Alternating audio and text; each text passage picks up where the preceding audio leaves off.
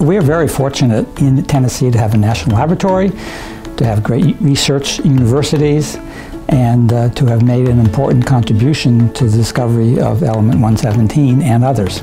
So the announcement today is the approval of the provisional names that were proposed by the international research team.